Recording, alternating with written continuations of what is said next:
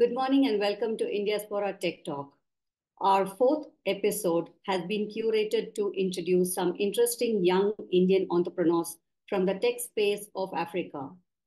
India is planning to organize, Indiaspora is planning to organize events around South Africa's G20 presidency next year. Indiaspora is a global network of Indian leaders from around the world who are committed to fostering and inspiring social change and becoming a force for good. With a mission to amplify the influence of Indian origin leaders in various fields such as business, politics, arts, philanthropy, Indiaspora serves as a platform to harness the collective power of diaspora for a meaningful impact. Through our events, initiatives, and partnerships, Indiaspora connects through thought leaders, change makers to promote cross-border collaboration and create positive outcome in the realm of policy, education, healthcare, entrepreneurship, and cultural diplomacy. Introducing our moderator, Zach, who's the managing partner of Launch Africa Ventures, the most prominent and active early-stage venture capital fund across Africa, with a portfolio of 150 plus ventures. Zach was also co-featured on Forbes Africa 2023 and was recognized as one of the top 10 most influential people in technology in Africa. Outside of his professional life, Zach is an acoustic guitarist and a vocalist. With cover album Give a Little 2010 and Human with Hearts 2018 on iTunes and Spotify, and is currently busy finishing a work on nonfiction. That's an inspiring range of interests, Zach. Thank you for joining us. Thank you. You're most welcome. You're most welcome. Rahul. Rahul is the co-founder of CEO of Peach Payments, a leading payment gateway of South Africa, Kenya, and Mauritius. He has worked with leading e-commerce websites and apps across Africa and spoken at numerous events, including Youth Pravasi Bharati Divas. He was named IESE Business School's Under 40 Entrepreneur of the Year in 2022. Sahil. Affriya is the visionary founder and CEO of Shiprazor, a pioneer logistic technology startup focused on tackling distinct challenges of e-commerce and logistics across Africa. His work is driven by vision to revolutionize last mile delivery and become bridge between India-Africa trade. Thank you for joining us, Rahul and Sahil. And over to you, Zach, to take this platform to a great level. Perfect. Thank you. Thank you very much, everyone. And it's an honor to be part of the fourth episode of the Indiaspora Forum focused on South Africa today, and hopefully the first of many more to come in the future. I'm going to start by just asking both Rahul and Sahil to do a very brief introduction on themselves and their businesses, in addition to what we'd heard from Nisha earlier, and then we'll get into some Q&A. So maybe Rahul, you want to go first? Sure, thanks, Zach. Hi, everyone. I'm Rahul from Peach Payments. I grew up in Delhi, did an engineering in Bangalore, as we all do. And then I think about 12 years ago, moved to South Africa to start Peach Payments. The opportunity we kind of saw in Africa was looking at India and saying, as the ecosystem evolves and develops, there's a massive similar opportunity on the continent in Africa. Just to look at it, Africa today has 1.4 billion people on the continent. 60% of the population is below the age of 25, and digital commerce is only starting. So for us, it looked like a massive opportunity, and that's why we started Peach. And that's why I've been here for 12 years. Very inspiring. We're going to dig more into that shortly. Sahil, you want to talk to us about your journey before and then getting to Shiprazor? Sure. Thank you so much, Zach. Hi, everyone. My name is Sahil. I came to South Africa first time in 2018. And since then, I've been living in South Africa in different times and zones. And I'm originally from Jaipur, Rajasthan. This is where I've spent my childhood, and then moved to Delhi and spent a decade in Delhi from my engineering and worked with different startups. So throughout my life, I've worked with only startups, and I only know and learn the startup language. I don't know the corporate language too much. When I came to South Africa, saw so many similarities between our cultures in India and Africa, the way people operate and things happens. Foresee some future and like a deja vu which we have seen in India and what can be built in Africa. And similar to that, when I did my MBA from South Africa, so I also studied in Africa. And after that, I joined a VC fund, and because of that VC fund, I got an exposure to the startup ecosystem in Africa, and that gave me an clarity understanding of the similarities even within the opportunities between India and Africa, and hence I started Shiprazor. And Shiprazor is basically a way to enable or manage end-to-end last mile logistics within the continent. We started in South Africa and Kenya, and then also see how we can become a bridge between India and Africa for the trade to happen, and they provide the trust in between, so that exporters in India can feel that okay, things will reach to Africa safely. So those kind of things. So thank you. We are on a vision, and I'm really enjoying this journey. Thank you, Sahil.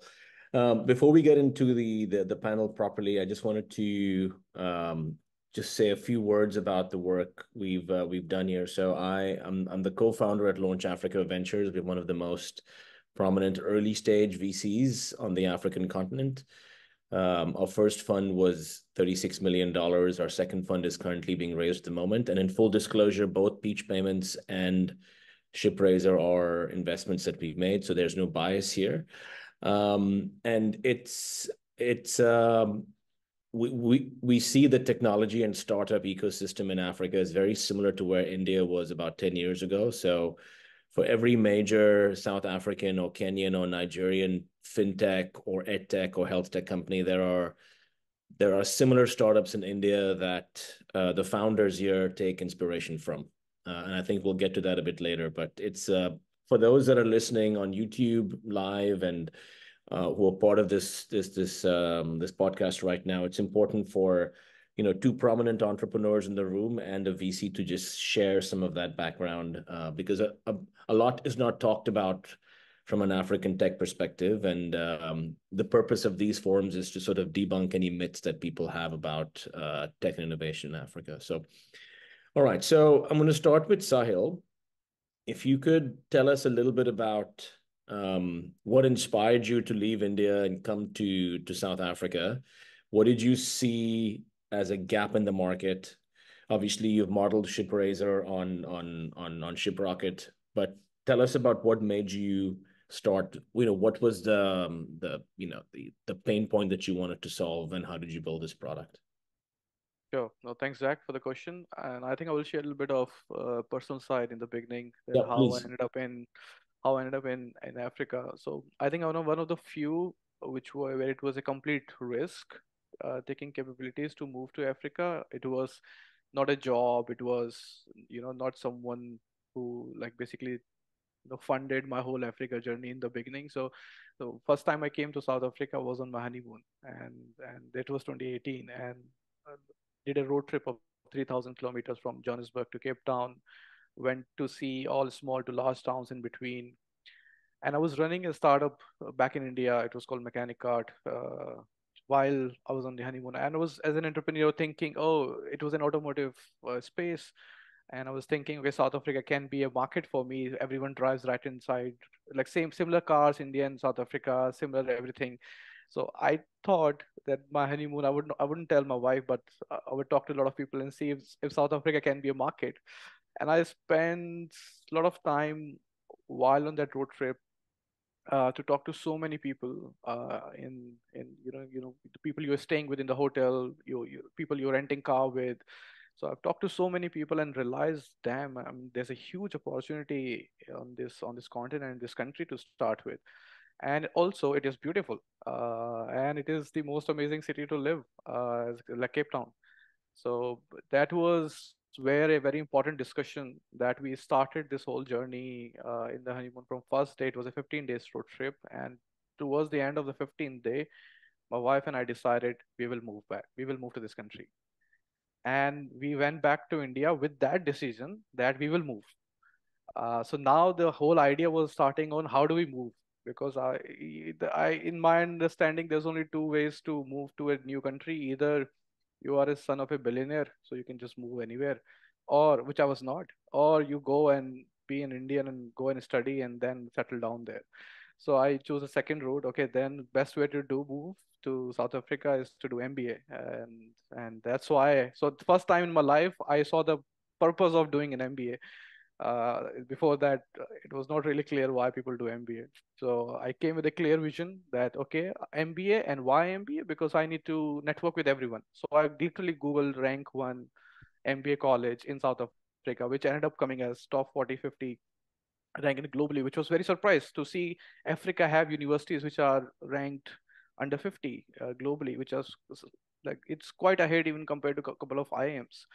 So it was like perfect. So I gave an exam, GMAT, closed down my business, sold my inventory, used that money, came to South Africa, and started studying. And I came with a just clear cut direction that I would perform well academically, but I need to network with everyone in my college. So my college also thankfully have the best network when it comes to the alumni network, and I reach out to everyone, made a lot of connections, and I think having those lot of conversation with local leaders through the MBA access which I got on the continent gave me an exposure of how things really works here. And the getting the opportunity in terms of a job. So my first job which I got was with a VC firm, and the reason I was able to get the job, of course, my experience in entrepreneurship in India and all of that, but also the managing partner of that firm was also my alumni network.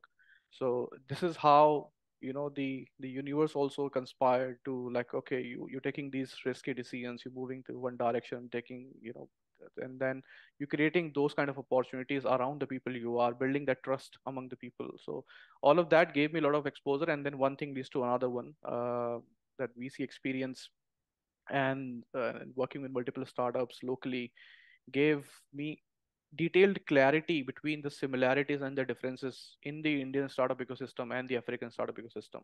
And that's where I've been following Shiprocket journey for many, many years since the beginning. So because I was in India 2014, 15 startup, and that's the same time Shiprocket started, I've been seeing how they have done. I have my family members in India who are like big D2C brands, and they use Shiprocket in India. So like, how do you ship it? So I already had a lot of understanding and clarity on the logistics side. And I born and brought up in a logistic family. We are 9 cousins. Out of nine, 8 of them are in logistics. I was the only one who was not in logistics, and I ended up in logistics now. So I think it's also universe rules a lot, God's plan a lot. But my experience in technology, being a computer science engineer, experience in business, and understanding of logistics made it properly clear that this is where I would need to go. And I was convinced that Africa time is coming, and I'm going to be here for next 10, 20, 30 years. I'm not going anywhere. And this is where I need to build businesses. Hence, I resigned and then started Shiprazor with the playbook, which has already been played by Indian players. I just have to really understand and go deeper on how does it really works well in the Africa landscape. And since then, I'm executing, and all the stories you guys know. Yeah. Yeah, thank you, Sal. Very, very inspirational journey. I mean, from a road trip to then starting eventually one of the biggest, or at least fastest growing logistics platforms on the continent. Rahul, if you may, similar, just lay of the land. You mentioned, studying in India and then moving here eventually. Yeah. Wasn't an MBA, but tell us about your journey, about how you started Peach eventually. So, Sahil, there's a third reason why you can move to another country, right? Which is to start a venture directly. So as I said, I did my engineering in India, then worked in India for National Instruments for 3 years, and then decided to do an MBA, for which I went to ESA in Barcelona, IESE Business School. And between the first and the second year, we typically do a summer internship. So I did that with a boutique VC fund in Pretoria in South Africa. So I actually came to South Africa in 2009 for 3 months on a summer internship and met a lot of people in South Africa. From there, I went on to Sloan at MIT in Boston, finished my MBA, ended up getting a job in strategy consulting in Boston. So lived there for 2 years. And then some of the people, one of the guys I met in South Africa called me and said, "Hey, do you want to do payments in Africa?" And I was at that time itching to do a startup. I was working on a travel tech startup with my roommate in Boston. And then I said, you know what? I don't have a better idea. Here's an opportunity to co-found a payments business in Africa. I think payments is the infrastructure layer for all digital commerce in general. And it sounded like a great opportunity. When we started Peach, so I say yeah, effectively I think it was May 2012, I quit my job, packed up my bags, took a flight, and came to Cape Town. I had never been to Cape Town before. I'd met this guy only for 3 days, uh, 2 years before, yeah, 3 years before that. And here we were, co-founders, starting a payments business in 2012 in Africa. As Sahil said, I think Cape Town was a big factor. It's one of the best places to live actually, I think, on earth. And it's one of those cities. There are few cities that really inspire, tech ecosystems. You'll see San Francisco, New York, Boston, Bangalore. There's few hubs, and I do believe Cape Town is going to be one of the big hubs for entrepreneurship in Africa, along with Lagos and a few other cities. So yeah, so I moved to South Africa, and then, as they say, the rest is history. Slowly, we started to build the business. I think for us, again, the inspiration was really around looking at Stripe, Braintree, and saying, that was the time when these started to take off and really scale in some of the more mature markets of Western Europe and North America. And then the idea was, Africa is a white space. I mean, yes, there were PS payment players on the continent. When I came to South Africa, there were 10 different players in South Africa already. Today we're the second largest player in the market. We are now in 4 countries in Africa, and hopefully in the next 12 months, we'll be across 10 to 12 countries on the continent. So it took a bit of time to establish, to understand Africa, to understand, because payments is an interesting space because it's locally regulated. I think what people forget is Africa is 54 countries, and another interesting fact is you look at the map of Africa, globe world map, these Mercator maps are quite distorted, right? Like it looks like Africa is smaller compared to some of the other continents, but you could fit, I think, India, China, and most of Europe into the landmass of Africa. So it is crazy how big the continent really is versus what you see on a map, right? And it's 54 different countries on the continent. So I think the challenge of Africa is understanding the socio-economic, the cultural context of each of these countries, because it changes drastically. It's like India, honestly, 31 states, 32 states, and every state is different. You go from Bangalore to Chennai to Hyderabad, language changes, cuisine changes, culture changes. You go to, Zach, you mentioned you're from Kerala, like, again, completely different language, completely different script, completely different culture. And I think that's a similarity for us. Except Africa is not one market. You have to solve for 54 markets one by one. And I think there's some effort around that. But I think that's also the opportunity. The people who can solve for 10, 12, 15 of the most important markets on the continent will build massive businesses. Yeah. And I think that's what was our thought process when we started Peach, is that from day one, we were very clear. We're not going to be just a South African player. We're going to be a Pan-African player. And I think that's kind of the journey we are on as Peach. Yeah, absolutely. I mean, it's as I say, Africa is not for sissies. There's quite a lot to do here, and 54 countries is a massive challenge. It's funny how the population of the entire African continent is similar to India, but we've got different languages, different rules of law, English law, French law, Sharia law. But interestingly enough, Africa is a lot more homogenous sadly, because of colonization. It is easier to scale within an English-speaking African country, from Nigeria to Ghana or from Senegal to Cote d'Ivoire, because of legacy systems. And people often talk, for example, about currency volatility and geopolitical issues. But one of the things we've realized as a VC is the stickiness of revenue in Africa from a tech perspective is a lot higher because people don't have a lot of other options. So if you go with one payment service provider or with one insurance provider, you don't have 25 others to choose from, like in India or in the US or Western Europe. So it takes a lot longer to achieve product market fit, but once you achieve product market fit, the recurring revenue is quite attractive and lucrative. So okay, so just people, I mean, all of us here are from the Indian diaspora. Moving into a different country or a continent is not easy. So maybe between the two of you, I'm going to start with Sahil. Could you talk to us about some of the biggest challenges you faced as a foreigner coming to South Africa, building a product from scratch? Were there trust issues you dealt with, saying, why are you coming to South Africa and building this? What are your intentions? Just some of the things that people listening here would be curious about. It is quite a leap of faith to go to a new country and build something from scratch, right? People question your intentions, regulation, even things like visas, for example.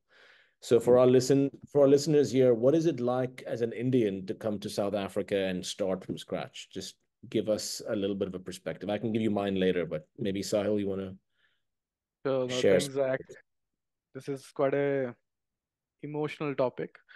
Um so I think it's a lot when you move to a new country or new place. A lot to do is also about your mindset, and is also not just your personal mindset. Then it also gets shaken and moves by your family, right? So first of all, let's talk about from the idea of thinking of moving to Africa. So first thing is your family would say you moving to, like in India, everyone wants to move to US or Europe or Australia. I think if I just club all these three as a destination, most of the Indians just moving in these three spaces, right? And then if you tell your family, your parents, I'm moving to Africa, they don't understand it in the beginning. So first resistance would come is from within your family, mostly. The cultural aspect within the Indian context. Oh, your son is going in US. It has changed a lot in past many years, but it's still, if you see like middle class as a Indian as a category, if you say you're going to moving to Africa, they will not really look at you as a you're Yeah. doing something crazy amazing. You look at it like, are you sure? So that is the first doubt you will just say like, no, don't worry about it. And when you move to really Cape Town, you come to South Africa especially, you will see people don't know anything about it. Like literally, there's a big mind blocker when Africa as a terminology comes in the mind of people, especially from the Indian perspective, because this is where we born and brought. That was the first thing. But then let's talk about moving to South Africa. I think one of the best thing happened to me apart from my mind was being an Indian on this continent. I think it's like I genuinely think that being an Indian helped me more than anything else. Like I'm very easy. Like we born and brought up in India, and we have this understanding of that we are so culturally diverse. Acceptable acceptance for cultural diversity is like we grew up with, so we accept it to a very deeper level, especially my generation, right? So when I come to South Africa, like it's very easy for being an Indian to have really good friends with white people, very good friends with like from different racial, ethnicities. Very good, easy to work with colored people, very easy to work with black people. So that different diversity, racial diversity in itself in Africa and especially in South Africa is too much. So it's very easy to be among everyone, right, compared to the for others. All genuinity, like I think it helped me a lot, in fact, culturally, to be able to understand all different racial background of people, to be able to work with them. And I think Indians have, especially Indians, have created this mindset globally that we are smart people, and I think that also helps a lot. I'm just being very absolutely honest, Yeah. and like I've seen that when the Indian people say something in Africa, people listen. Like, of course, if you are smarter and educated, and then you're talking something, and you're Indian as a joint factor, then people will listen more. So we literally, like white people, what in 19th century was white people were, so I could Yeah. sense that. So I think it was good, but the most challenging part was twofold. One was admin. The visa challenges are, it's not like Germany tells you you will get response in 2 months. you will not get response in 2 months in Africa. You don't know when you will get response from. So you are playing, you're creating businesses, you need to solve your visa problem. Are you even allowed to be in the country or not allowed to be in country? Thankfully, one of the fortunate ones to able to get the permanent residency, we were able to sort it, but it was not an easy journey. I was 10 times ahead than my lawyers for visa to be able to make sure that I will get my visa. The mental power, the thinking required to get your visa sorted was very different. So now, thankfully, everything is sorted. That was a one big challenge. The second big challenge was that when you move to a new country, you don't have a lot of friends. I studied here, so I could make a lot of friends from my universities and stuff like that. So my wife is very difficult. So there was no like so you move to a new place. There's no many people and it's very difficult to. It's different energy to make friends when you are in college or in school. Those kind of friendship doesn't happen after you cross your 30s, right? So I think that some of those have those people around you where you can call. The one cultural shock was in South Africa. In India, you have a habit of calling randomly to your people. Like in South Africa, you ask, "Can I call?" which was very different and new for me. And then you call. Like in India, you can just call. So some of those things which I think from personal aspect in terms of your family, and then making sure that you're not the only one. You also have a life partner. You also have kids, and they need to be feel comfortable and have people around them so that you can go and build the business. So I think that was the biggest challenge. Apart from that, everything was pretty amazing. Got it. Yeah, before we get into technical questions on both your products, Rahul, just a similar question about some of the challenges you felt coming into South Africa and how you overcame them culturally, socially, economically. Super helpful. Sure. I think let's start with the business side of it, right? Like I think one of the biggest challenges when you move to a brand new country or even continent and start a business, I don't think you have the existing networks that you have, right? And I think Sahil was alluding to a little bit of that. So let's say my background was growing up in India, my entire schooling life was spent in Delhi. My entire undergraduate was spent in Bangalore. I worked between Bangalore and Delhi. I still know hundreds and thousands of people in those cities and in India in general. Shiprocket, Sahil, not this Sahil, the other Sahil, and I went to school together, right? So we have those networks there. When I landed in South Africa, you're like a deer in the headlights because you don't know anybody, nobody knows you, and you're starting from scratch. So I think for Peach, building credibility was a big challenge. In South Africa back in the day, 4 banks, 5 banks, it was an old boys club. It took us a year to get the first bank to agree to work with us and to allow us to launch our product and service. So over the past decade, now everyone knows Peach in Africa. Any bank you speak to, any senior executive you speak, but it's taken 10 years of hard work to build that credibility and that reputation that, hey, we want to work with Peach. So I think that's hard. You even as you're building your business, again, those networks, you don't know enough people. Sahil at least did his MBA here, so probably met a lot of people. But you land here, now you need to build a team. Who do you hire? How do you know who is good, who is not good? How do you even find people? So even recruiting was very hard for us, back in the day. Now again, it's network effects. Today the Peach team is about 200 people spread across 5 different locations, and we're able to attract talent based on our brand, based on people who already are part of our team, who use their networks to attract even more people to the team. But that early days of building that first 15, 20 people team was quite tough. And I think for us, like those were some of the hardest challenges. And then honestly, the product and the service started to speak for itself. You sign one big customer, it becomes a lighthouse. You grow from there.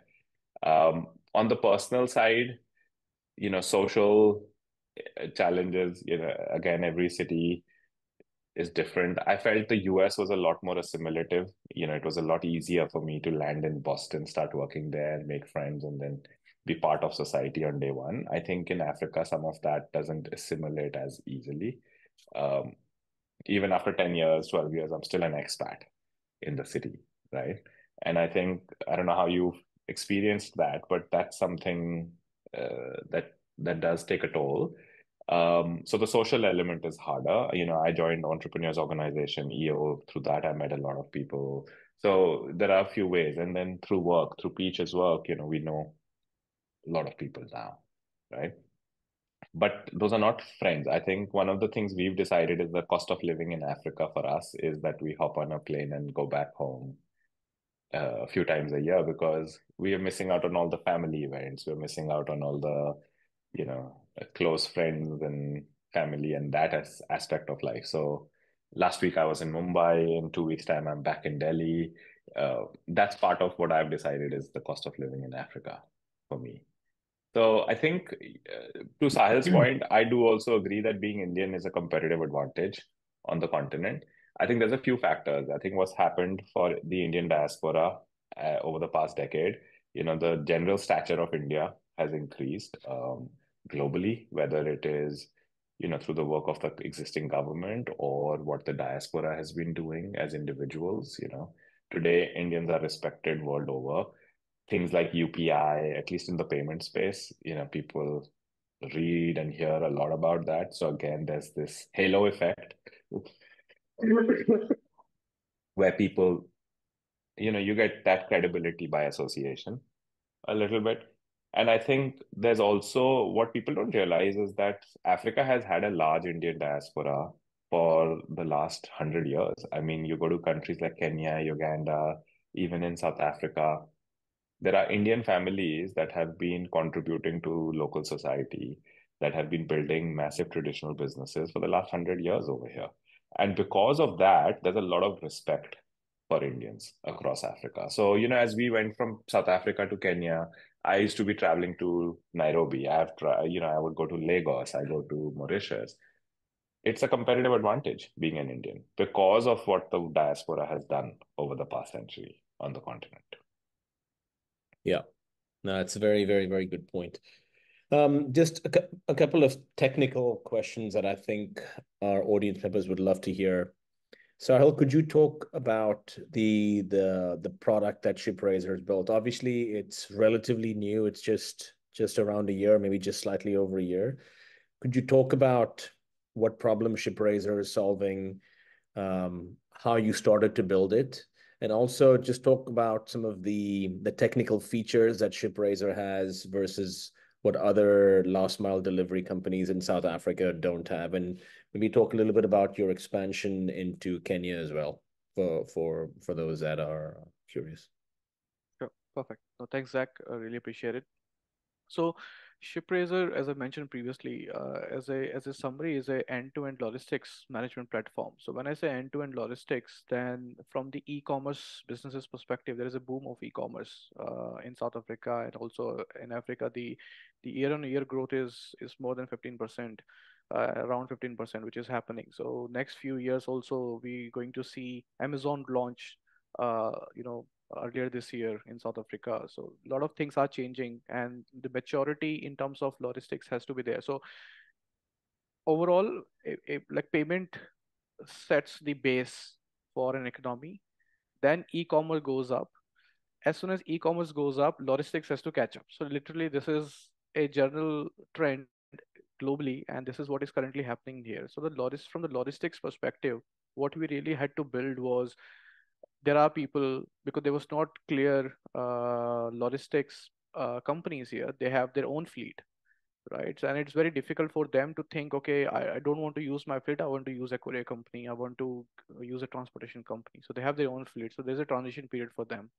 Then people who are shipping hundreds of products every day, but then it's all manual. It's very difficult to manage it. It's difficult to see like which particular parcel which is going in different cities, what should be the cost? So, or cost at the order level, at the product level, that is the second thing, how we can get it delivered cheaper and efficiently and tracking and all of that. The third thing is, okay, so Africa is of course 54 countries, but there's a general trend which we have seen. Africans export a lot and also import a lot. So apart from local domestic, there is an import and export as a function of their division. Mostly mid businesses have this. So now same business have their fleet, same business wants to use courier company, same business wants to do import, same business wants to do export. So one same business whose well-known brand can be, let's say, Levi's or anyone who's doing all of these things, right? So now on our platform, what you're able to build is that, okay, you can digitize your own fleet. You can give orders to your own driver, your own truck, your own bike. Then you can choose. We have integrated more than 15 courier companies from the likes of Aramex, FedEx to DHL to Uber, Bolt, to all the local courier companies which are specialized in Kenya, specialized in South Africa. So we have more than 15 courier companies to choose. In the same platform, you can export. So also export is happening door to door. So you can see FedEx and Aramex as an option right now to do the export. And we are also eventually now building the capability to really understand to start with from India and Africa perspective is the import capability, ability to get lending cost in South Africa, ability to get the even the margin at the product level, at the so if you, let's say, importing 50 items, and what should be the margin for each every what will be the lending cost for each product level, you will be able to calculate on our platform. So now from you really think it's logistics. It's literally end-to-end logistics. So features and some of the so no there's no not a single platform which exists which can do all of that. Not a single. So from the competitive edge perspective, from our competitors, it's going to take a lot of time for them to build. And thankfully, we have quite smartness in terms of our tech capabilities, which we have in house. So like we can deliver 60 minutes. So we have Uber integrated, Bolt integrated, those kind of bikes. So we have the largest bike network because of that in the country. Then we have the largest courier network in the country because of the all aggregation. Then you can use your own fleet. Then you can export. Then you can import. So all of that as a sum is what we have very unique on our platform. And then buying insurance. So this is a basic layer. Then ability to buy insurance on the order level. This is where we are going now. So now let's say you're shipping something and you're shipping an expensive phone is going to an area which you believe not very safe, and you want to have an insurance on it because expensive iPhone you're delivering, right? So you can buy the insurance of the platform. So some of those extra capabilities which we are building, and currently there's not a single platform which provides all of that on one platform. So businesses will have to use multiple platforms to do it. And we growing very rapidly. Every month, our revenue almost growing 30 to 40 to 50%. In some of the months, it doubled as well. So we have seen from January to literally in September, we have seen 25 times growth overall, 25 times growth overall in terms of our revenue. So even though we are very young and new, within 1 year, as Zach mentioned, but the growth is tremendous. And I'm really thankful to also my friends on the continent, Rahul and Zach, like both, we all are playing some role in each other's business. Peach Payment have the customer base, and we have the customer base, the same customer base. So now we go really deeper with Peach Payments, with Rahul's company, to really see how do we really offer something which has payments and logistics combined, right? So the same customer base again, the e-commerce, they need both things. So how do we do it? How do we club it? What kind of data product capabilities which we can build for e-commerce businesses where they don't really have to, which makes their life easy. They don't really have to think anything because you really need three things: getting the products online, able to receive money and pay money even between countries. So which Rahul will share, whether they do partnership with UPI and all of that, able to get the money in and out, then able to get products in and out. So if I can sort able to get products in and out and everywhere, Rahul can sort able to get money in and out, people are growing anyway. So I think then the story ends there. So yeah, so some very high level capabilities and strategic direction towards where we're going. Yeah. No, this is super helpful, Sahil. Thank you so much for all that clarity. We have a question from one of the audience members, and I was going to ask it anyways. This is for Rahul, talking about, I mean, for those of us, listening from India, from a payments perspective, Africa is still very much a cash economy, cash, and more recently over the last 15 years, mobile money. So when you're working with card payments, how do you see online and in-store payment capabilities competing with cash? I'm sure you get asked this question a lot. And what can a PSP like Peach do to alleviate this cash challenge and turn it into opportunities? Maybe a bit of a landscape and background would be super helpful. Yeah. I think, what, as I was saying earlier, Africa's 54 different countries, and what you'll realize is how people pay changes across each of these countries. So from a consumer behavior perspective, what are the payment methods people are using, what stores of value, it changes. So let's take South Africa as an example, heavily banked market, 70% of the transactions are using cards, versus you go to Kenya, where 90% plus transactions are done using M-Pesa, which is a mobile money wallet. When it comes to cash, yes, cash is a big part of the markets, but I think it's a journey that every country and every ecosystem will go through as we convert from cash to cashless. So, I was at GFF, which is the Global FinTech Fest last week in Mumbai, and Prime Minister Modi was there, and he gave a speech and he mentioned one thing where he said, a decade ago, India was cash is king. Today, half of the world's real-time transactions happen in India. And it's been a systematic effort by the government, by the ecosystem. And it's taken a decade to get to the point where UPI is so pervasive and people are so used to paying with their apps and QR codes. So I think this is also a journey that will take different forms in different countries. As a PSP, as a payment gateway, we are agnostic to how people want to pay. We want to make available all the different payment methods. So in South Africa, we offer 12 different payment methods that, different stores of value, loyalty schemes, etc., that consumers are using. In Kenya also will integrate whatever is locally relevant. We've got Mauritius, we've got Eswatini, we're looking at Francophone Africa. So I think our strategy is to say, how do people pay digitally and how do we make that available across more businesses? So you create that snowball effect. You start to enable more businesses, more merchants to accept these digital forms of payment, and slowly consumers will find that convenience addictive and start paying more digitally, because no one wants to carry cash. They're forced to carry cash because someone doesn't accept their wallet, someone doesn't accept their form of payment that they prefer. Change is a big hassle. Today in India, if you're carrying cash, you can't pay anywhere because no one has change, right? And I think that's the journey. That's what will happen across Africa as well. But every country will be at a different pace. That's kind of how I think about cash versus digital. I think the one thing that's very important in Africa, what people don't realize, is we're leapfrogging technology over here, right? There are no fixed lines. Everyone has a cell phone. Today across the Peach platform, 70% of transactions are done on a mobile device, not on a desktop, right? And I think these are some of the facets or features of Africa where, because we come to the party a bit later, we can adopt the latest technology. And that's what's happening from a consumer behavior perspective. So I think you'll see a steeper J curve in that adoption as people start to go digital, and there's a lot of digital native users that are coming in, because it's a young population.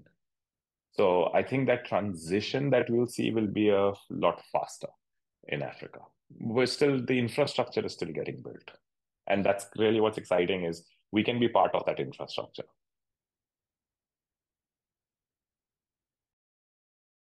Got it. And for Sahil, from a logistics perspective, there are conceptions around how difficult infrastructure is in Africa. People take for granted things like trucking, logistics, courier deliveries.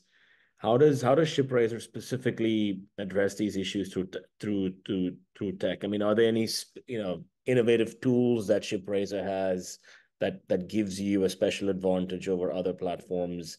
Could you talk about, first of all, take a step back. Is last mile delivery a real problem in Africa, or is it a nice to have solution? If it is a real problem, how can tech solve that that problem in Africa? And is it a capex heavy, very expensive process to solve? And how is Shiprazor using technology to solve these problems? It's a very good question, Zach, and this is quite the answer to this is quite different because, as we mentioned, Africa with 54 countries, the last mile delivery challenge is different in somewhat similarity, but a lot different in different countries. For instance, we currently doing business in South Africa and Kenya. Extremely, like completely different. The challenges on both sides. So I'll be very specific in terms of the challenges we have seen. So the challenges in first of all, there is big challenge in both the countries. So the solution, but also the solution will be fitting based on the kind of challenges are there, right? So in South Africa, the challenges are that some of the common challenges are that the cost to deliver is very high. So the average cost to deliver a normal good less than 1 kg, which is your normal D2C kind of brands, would be around $4 to $5, which is quite Yeah. high compared to, if you compare with, which is four times than 4 to 5 times, which is what you pay in India. So, and which goes sometimes more than around 10% of your overall apparel cost if you look from the B2B perspective. But sometimes in Kenya, if you really think, if you're selling t-shirts, so sometimes your t-shirt cost and your logistic cost can be 50% of the t-shirt cost. Like if you're delivering a burger, sometimes even on the Uber Eats, if you go in Nairobi, and then you will see your burger cost and your shipping cost for that burger is same. So that kind of one big challenge in terms of the pricing. But then how do you really solve the pricing problem without solving the infrastructure problem? And that was the main question. So the solution for that in South Africa is that there are different courier companies who are reached to a level of maturity in terms of their technology capabilities. So because we can integrate with them, we can speak directly to their system. We created a rule engine where you can choose, our platform will give you the option, okay, for this particular order this should be the option, and for this particular order this courier company should be the option. So overall we have reduced the logistic cost even with the established pair by 20 to 30%. So Yeah. someone who was paying, as an example, 10 lakh just for shipping, uh, right? They're now paying 7 lakhs or 6 lakhs. That to that level, it has been reduced because of the aggregation model and because of the automatic shipping rule features which we have built, where it not just choose the cheapest, but it will also choose the most efficient for that particular order. So that capability. Now Kenya is different beast altogether. Kenya, there is not a single courier company. It's extremely fragmented. It's extremely, like, there are small courier companies which are very tiny, tiny, tiny. Not a single courier company in both the countries who are really large and big, who can do everything really efficiently, and from the service point of view, but also costing point of view. In Kenya, it's on a different level. There is not a single courier company in Kenya right now which have fully fledged tech system to really track the parcels, update the status, all of that. So now, if you don't have those kind of really large courier companies, then you can't really aggregate to that level, right? So then what we started doing, we started digitizing the fleet in. So we what we did is like, okay, if we so the only solution Kenya lies in is that you build your own courier company. You build a DHL there with cheaper price, which is not possible, which is heavy capital, extremely capital intensive. Like, we are not in that business. We can't own vehicles, we can't own trucks and all of that. But how do we use the fragmented market or the small market and then combine all of them? So this is literally what we started doing few months back in Kenya. It's working very well. So what we did, we spoke to a couple of very small shipping companies who have network in different cities, let's say Mombasa, Nairobi, Eldoret, Kisumu, Nakuru, all of these different cities, they have their own bike, but for the middle, there is no one. So we partner with the fleets on those cities, we partner with the middle mile, we put all together into one our technology platform. So for it becomes a one courier company, but we're utilizing each their strength. So technically, without still owning any fleet or having any asset on your cap table, sorry, on your balance sheet, you can still utilize the existing network. So the solution now in Kenya is very different compared to what is South Africa. South Africa is very efficient. You come, you connect your Shopify, you connect your API, thousands of orders comes every day, thousands of orders get shipped. It's more about how do we allocate it, how do we make it more efficient, how do we get the cheaper rates from the best courier companies possible, how do we use the township deliveries, where which is there's a lot of courier company charge extra surcharge for townships. So in South Africa, the township is like a slums area in Mumbai, where delivering in certain slum area can be very costly compared to a normal colony, right? So Then we digitize fleets specialized for township deliveries. So now there's no surcharge. So what people used to pay 200 rand, 250 rand, now they're paying on our platform 80 rand, which is like big difference. So these kind of challenges, and through getting involved into the operations with those courier companies, helping them, providing the maturity combined with the technology which we are building. With Peach Payment, we build a platform, we build a common technology platform in Kenya where people are doing cash on delivery, which is also a big thing in India, right? So in Kenya is also cash on delivery a big thing. So what we started doing, okay, instead of paying cash, you can, pay via M-Pesa, you can pay via card, all of that. So Peach and us, we combined our product to really enable that. So there used to be a lot of scams on cash on delivery. So all of that is getting sorted now through our joint technology. Zach, there's a question for you probably here, right? Like maybe if as Yeah. some as you're deeply involved in the venture capital ecosystem across Africa, like, and you're looking at investments like Peach and Shiprocket, and I think it's like 120 other investments that you guys have made, right, across Yeah. the continent. What are the KPIs that you are prioritizing when you're looking at startups? So as you think of, especially around scalability, tech innovation, and with the African lens, right? It's not the same. Yeah. India is one market, 1.4 billion people. There's a different layer of metrics you use. But how do you guys, what metrics are you using to assess these ventures? Yeah, I mean, it's a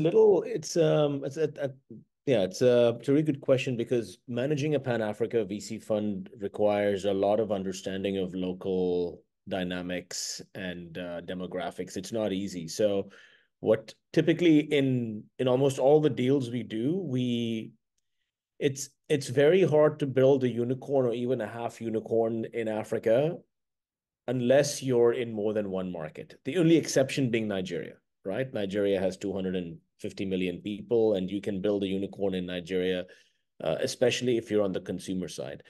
From a VC standpoint, you have to know what metrics help you minimize the cost of acquiring customers. So the cost of acquiring customers in Africa is extremely high, especially if you're going direct to consumer. It's not like in India where you can just throw money into Facebook, Google, Meta, etc., and acquire customers. You can't do that in Africa at scale because, even though we've seen a huge increase in internet penetration and mobile, it's still not even close to what it should be, right? When I first came to South Africa 14 years ago, I think the statistic was less than 5% of people were online, which is pretty shocking. But one of the big reasons for that is because the cost of data was very high.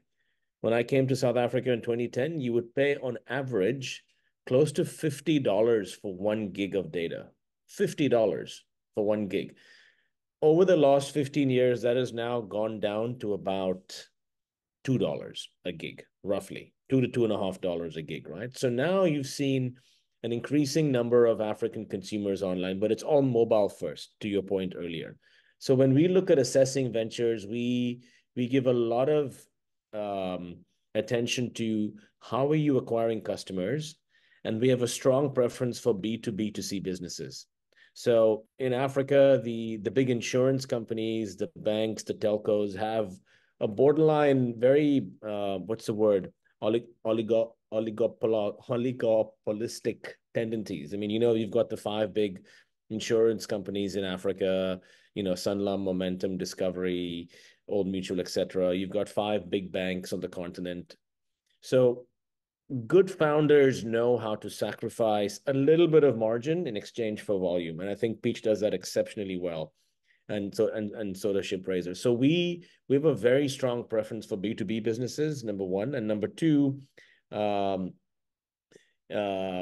we look at businesses where they can minimize the customer acquisition costs and maximize customer lifetime value. And for that, you have to know how to work with large corporates. That's the only way. In fact, of the 11 unicorns in Africa today, and by the way, just for our listeners here, although Africa is about 10 years behind India from a tech evolution perspective in the startup sector, the time it takes for a company to get to unicorn status is actually quite fast. Flutterwave reached unicorn status in 5 years. Chipper was something similar, for Fowry and Andela.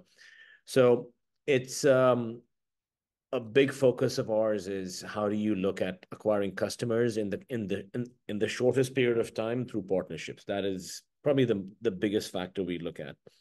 And then secondly, because capital at the seed stage is a massive problem. Until about 4 or 5 years ago, most startups in Africa would literally spend all their time raising money from angels. So a 10K check here, a 20K check here, and you would spend, I mean, in any other market, a company like Peach Payments should not have taken 10 years to do a Series A, right? I mean, now obviously you guys have made it. Your revenues are doing very well. You're in, I think, 3 or 4 markets in Africa, but it should not take 10 years, right? So because Africa is so fragmented and there is a severe shortage of capital, of smart capital at the early stages, entrepreneurs are forced to function like SMEs instead of startups, right? In India, for example, if you're building something like a Peach Payments or a Shiprazor, there are smart, sophisticated VCs that will back you at the seed stage, and raising $1 million in a seed round is not difficult in India because there are 60 to 70 similar examples of companies that have done this. So you don't have to educate the market as to why, backing a company at the seed stage makes sense. But in Africa, until about 4 or 5 years ago, there wasn't much investment at the seed stage. So you would have to drip feed funding and then grow. So if startups fail because of a lack of product market fit or a lack of problem solution fit, that is perfectly acceptable. But if a startup fails only because they do not have enough capital to keep the business afloat, that is a disgrace. So that is part of the reason why we said, let's focus specifically on seed stage entrepreneurs. And founders should not spend more than 1 or 2 months of a year fundraising. I mean, I know Rahul and Sahil, both of you probably at the early days of Peach and Shiprazor respectively spent more than half the year raising capital, right? Which is bad because it takes away time from your operations and your team, right? So yeah, that's broadly speaking how, I mean, I would say Africa is about maybe 10 years behind India and about 5 to 7 years behind Latin America and Southeast Asia. But the flip side of that is that valuations in the African tech ecosystem are pretty attractive, right? I mean, without getting into specific numbers, I mean, in India, in a mature market like India, fintech would easily raise at between 15 to 20 times ARR, right? Even in a not so bad market. In Africa, it's tough to raise at anything more than 6 or 7 times ARR, right? But that discrepancy will not last forever. That arbitrage is getting weaker and weaker and weaker. So people investing in tech in Africa can see pretty significant return potentials if they take on the risk return trade-off at the early stage. And I mean, the proof of the pudding is in the eating, right? Of our 150 plus companies across both funds, we're sitting at an IRR of more than 30%, but it's to a large extent it's driven by the fact that our entry valuations are quite attractive. So yeah. There was actually, I mean, we don't have much time, but I wanted to ask an important question here to you, Rahul, about I was at one of your many talks that you've given about, what do people see in payment service providers, right?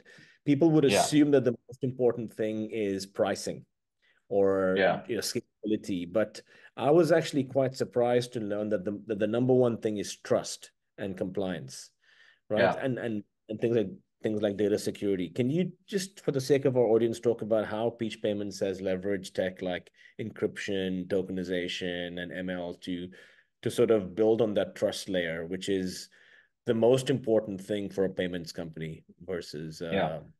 price?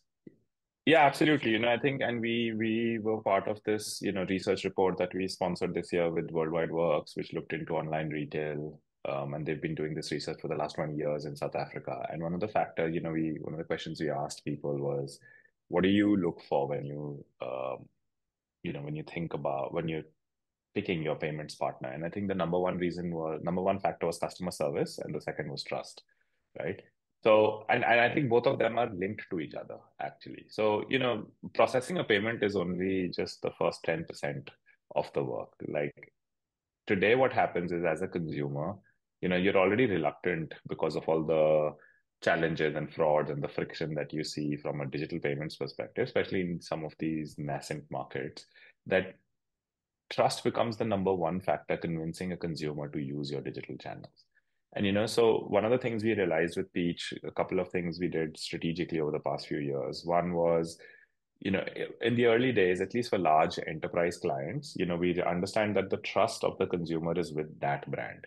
So let's say if you're a big telco or a mobile network in South Africa, then I don't need to lend our brand and credibility into that because you as a consumer that will already trust and believe in this brand. So we built products, when we started Peach, we were very enterprise focused. So all our products were very behind the scenes. It was never pushing Peach's brand to the forefront because we didn't want to disrupt that experience for the user as they were transacting or engaging with a particular brand or one of our merchants. As we started venturing into the SME space, we realized that actually those SMEs don't have that brand credibility or that um, inherent trust with that consumer. So in those cases, we had to become more in the forefront and lend our brand to the transaction experience so that people trust and say, okay, you know what, they're with Peach. Yeah, I know Peach, I've used Peach before, and therefore it might be okay to transact with this business. So we've seen that trust being a very critical factor. And obviously, today we have 12 years of experience and demonstrated uh, credibility that we've built with those users. The other big thing we started doing actively say, over the last 2 years is we started advertising and we started building Peach as a brand a lot more. So, we participated and we sponsored the Joburg Super Kings. We'll continue to partner with them this year as well. And so getting more our brand out there really to build that B2B2C trust. We're not a consumer facing business. Actually, we don't offer a single product or service that we sell directly to a consumer. We only sell to businesses who then sell to consumers. But for that consumer to trust that entire experience, they need to know who we are. They need to understand that, hey, if you pay with Peach, it's safe, it's secure, we've got the best security standards in place, we are fully certified, etc., etc. So I think for us, trust became a big aspect. And then, as I said, number one was customer service, and that's really what drove Peach's growth was just delivering good customer service to businesses. I think that's one of the hardest things to scale because there's a lot of human element. But really, we're starting to look at how do we simplify our product? How do we build products that don't break so you don't need customer service? How do you scale, use AI and some of these, new tools that have become available to scale a high quality of customer service? And I think that's something we continue to be on a journey for. It was easier to do it when you had 20 customers, you could give everyone one-on-one attention. When you have thousands, you have to scale customer service and maintain your quality of service. And I think that's not an easy task. Yeah, absolutely. Guys, I think we could go on for at least another hour, but I believe we're past the 10 o'clock mark. So I'm going to pass it on to Nisha or anyone else here in terms of closing remarks. But this has been such an insightful conversation with two titans, if I may, of the industry here in South Africa. So thank you very much, Rahul and Sahil, for your time. Over to you, Nisha. Yeah, sure. Thank you. Thank you so much. This was fantastic. And it was such an easy flow of discussion. We thoroughly enjoyed. And there's a lot for you people. I guess the next year is going to be the G20 presidency in Africa. And we're going to see a lot of people like you there. We're going to be a part of it. Thank you with this good note. Pleasure being with you.